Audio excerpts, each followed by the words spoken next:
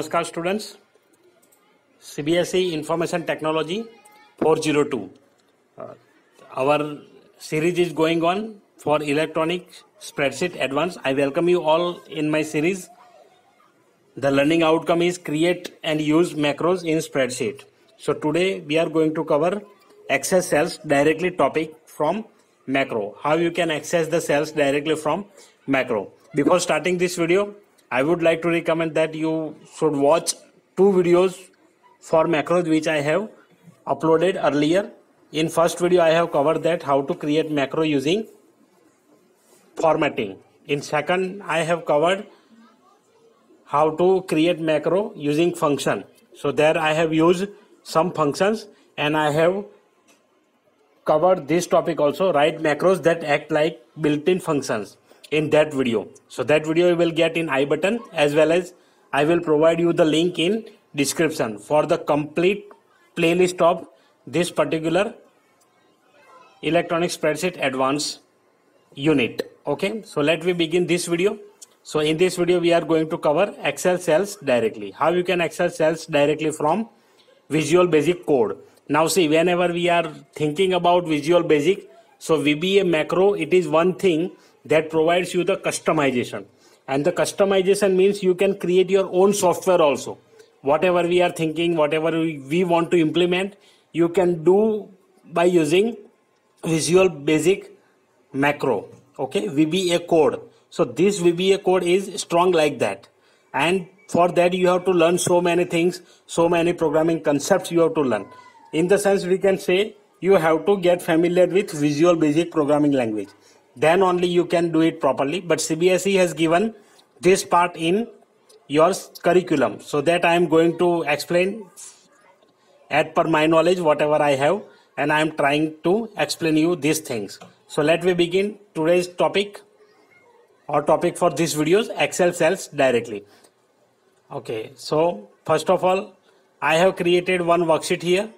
This worksheet which is going to show you result for admission, whether the student is eligible or not eligible for the result. So in this C column it will display the result, eligible or not eligible accordingly. So that function we can use in macro and we can call it directly. So simply as we are writing developer and then record macro, then macro 1, whatever we are going to do here, that we can do directly from that particular VBA code also. So how to write macro from VBA, that also I will show you. So simply whenever you want to write this, click on Visual Basic, then you will get screen like this. Now in this screen click on Insert and Module. So this module will be available. Now whatever macro name you want to give, you just use subordinate. Subordinate is Visual Basic keyword, sub. That keyword is used to create subordinate. That is powerful to do something in your VB, Visual Basic Code. So in this code, I am just going to display a result based on your value. So if you want to access any cells directly from your worksheet to this particular VBA code, you have to use range function. So that we are going to use in this code. So simply I am going to write CHK underscore result. This is my name, CHK underscore result, macro name. It is simply a macro name. Whatever macro name we are writing while recording this macro, this can be written like this. Now in this subordinate I am going to display the result of this range. So first of all we have to check out the range. The range is starting from B2 to B7. So how we can access it directly? Let's have a look here. First of all we have to use for loop. It is one concept of programming language. If you are going to use any sequential values or any sequential series, then you have to use for loop. So here I am writing for loop which is starting from which cell it is starting? 2. So simply I am going to write 2 to 7, means last number is 7. So it will start from this 2 to 7, and in VB whenever you are using for loop it will end with next keyword. You have to write this next keyword. So in next step it will jump to the next row or next value, we can say. So for that you have to write here next. In this manner only you remember. Otherwise this is programming concept. You have good command over programming, then you can understand easily. But I am trying to explain you in a simple language and easy language. So for this I equal to 2, that we are writing from where it is starting, that we have stored in this I. 2 to 7. So these values we are going to store in I. It is similarly like that as you are keeping your books in bag. So bag is your variable and books are your values. So similarly we have taken I here, that is variable, and 2 to 7 values are assigned to your variable I. We can say it is container, like container it is working like that. Now see, after that what we have, the result is according to the condition. So condition means what? We are going to check that if range, if means what? If your range should be greater than 80%, then the result will be eligible. The student will be eligible. We can say like that. So for that we have to use if keyword. If keyword is there in VB, then write the range function. As I told you, range function. So range function basically it requires this argument. It is coming here in yellow color. So range cell 1, cell 2 as a range. So you have to provide value here. So value we have already taken the series 2 to 7. So now we have to just point out the column names, and our column name is B. So that you have to write in double quotes, and then whenever you want to join the values, so now B2 should be there. So B, then ampersand. We are using ampersand.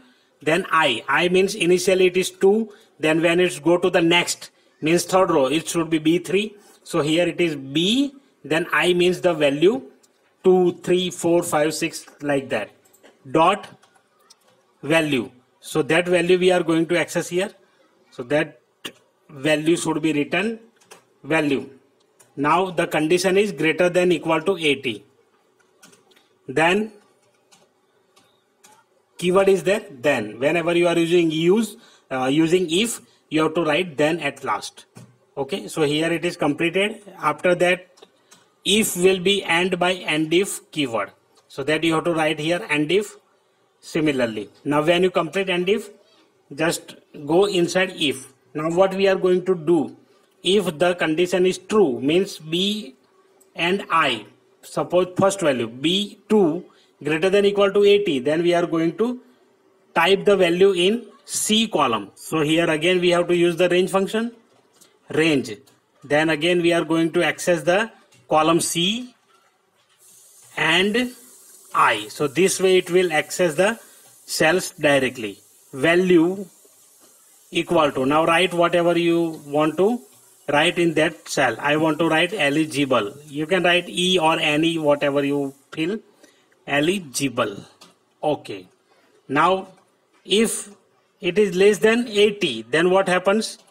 So there you can write else, the same thing but not eligible. So let me copy this code, copy, then paste. Then here you can write not eligible. So let me write not eligible. So here our function is completed. Now we are going to check this, how the result is displayed. Just click on this and you will get this thing. Okay, so this way you can display or you can access the cells directly from your VB code. So I hope you enjoyed this video and you learned something new today. Rest thing I have already said, it is VB code only that you have to learn anyhow. So I am just trying to show you whatever skills I have. If you have any doubt or if you want to learn completely about VB code basics, about for loop and how it is working, visual basic language, I will teach you through videos. So you just comment in comment section, so I will provide you videos on visual basic language also. Thank you very much for watching this video, and if you are coming to my channel first time and watching my video first time, press the subscribe button and press the bell notification icon. As well as if you are enjoying my videos, watching my videos regularly, and if you are not sharing, please share it with your friends so your friends can also learn. So hit the like button, share the video and comment your doubts. So we will cover this topic in next video, that is passing parameter or passing argument as a value in VBA code. Till then, keep watching, keep learning.